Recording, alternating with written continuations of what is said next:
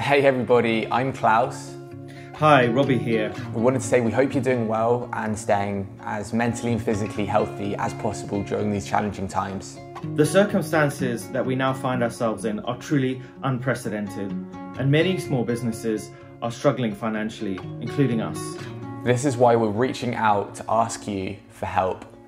Even if just 1% of our audience gave just $3, it would help keep plant-based news running. Plant-based news! Plant-based news. Whether it's creating content for social media, including YouTube, Facebook, Instagram, Twitter, and Pinterest. I mean, we really are heading into a plant-based revolution. We're going to be looking at a very, very different world in about 5 years. Or publishing articles on our website.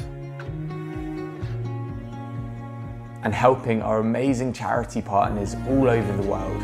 Our team is working around the clock to keep the service running, and we can't do it without your help. Please consider supporting us and help us keep our free service going. Demand for meat-free food increased by nearly 1,000% last year. You know, the evidence is clear.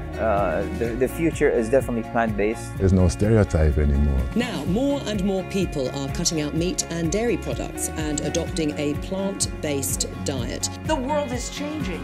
If you are able to help, click the link in the description below or check out plantbasednews.org/support. Thank you so much. Thank you so much, and please stay safe.